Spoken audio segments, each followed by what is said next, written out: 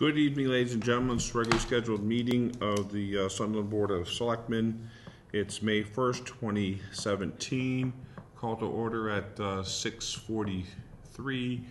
Scott will not be joining us this evening. He had a previous engagement that he could not miss. So, that being said, we had town meeting was Friday evening. We got through all the warrant articles. I'd like to thank everybody that took the opportunity to come and participate in a very unique New England-y type of thing, a town meeting. You're not going to find that form of government in many other places besides New England. So I'd like to again thank everybody for coming, expressing their point of view, also having good dialogue. And that's important. The dialogue's important so that we can keep our town moving forward in the right way. We do have a budget.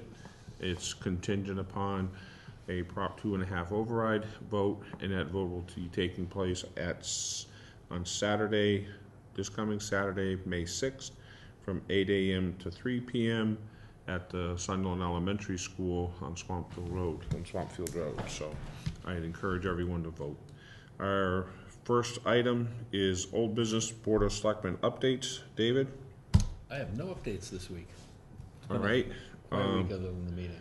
Town meeting overview. David?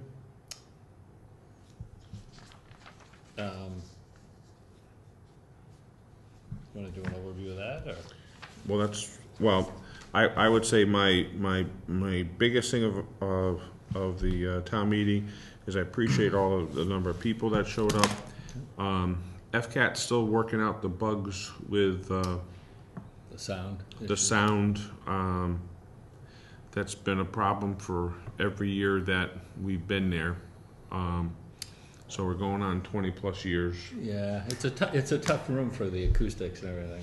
So we'll keep working at it. I don't know what other options that we have, but we'll talk. We apologize for the parking. There appeared to be a soccer game or soccer practice plus a softball game that was going on.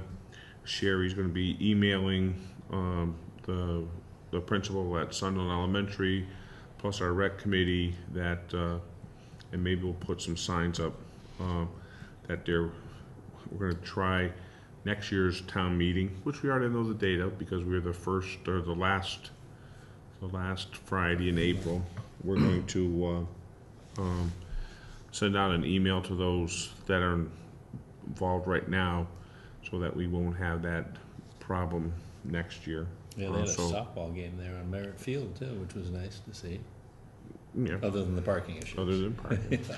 So we'll try to work on that. That was something that we didn't know was going on, and it may have dealt with the fact that it had been raining, so it may have been postponement and stuff. So that's true. We don't know, but we'll try to make sure that it's not scheduled for Thursday or Friday evening next year, because typically they don't have Friday evening softball games, so it must have been postponed.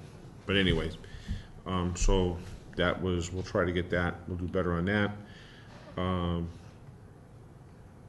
I think, apologize, there was a little misunderstanding with the data that was held up at the front table.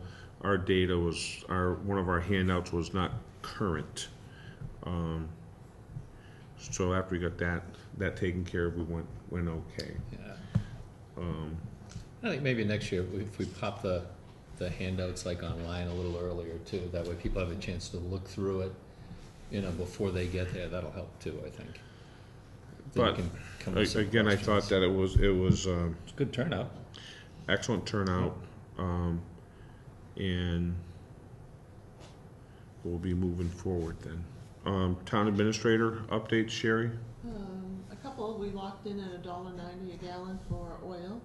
We got notice today, and we submitted the Complete Streets grant I saw project that, request, yeah. so that's up, and I guess it'll be a couple months before we hear, but we have about $396,000 worth of projects that we submitted, so, That'd be good. yeah.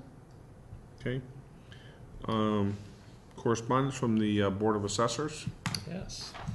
This is dated April 24th. Dear Board of Selectmen, the Board of Assessors has reviewed the contract from Patriot Properties, Inc. for FY 2018 and FY 2019 interim years.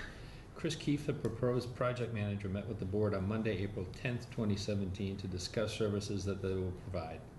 The Board of Assessors recommends that the Select Board sign the contract for $44,000, $22,000 for each year. The Sunderland Water District pays 30% of the cost of our valuation contractors. The current contract we have with Mayflower Valuation ends June 30th, 2017. Our price with them has remained static for almost 12 years at $15,000. Sincerely, the Board of Assessors. Okay. Motion to sign. Motion. I will second. All those in, well, any discussion? All those in favor, please signify by saying aye. Aye. Sherry, 2-0 on that. Appointment of a PBTA representative alternate for this coming tomorrow. I know I'm not able to go tomorrow. David, are you? Oh, yeah, I can't make it either. All right, so I don't think Scott is, so right now we won't be able to have anybody. Anything else? Mm-hmm. That's it.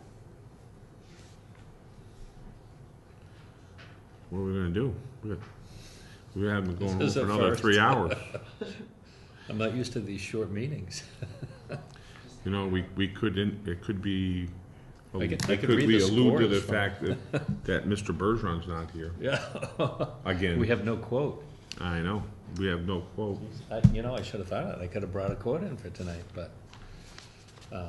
Mm-hmm.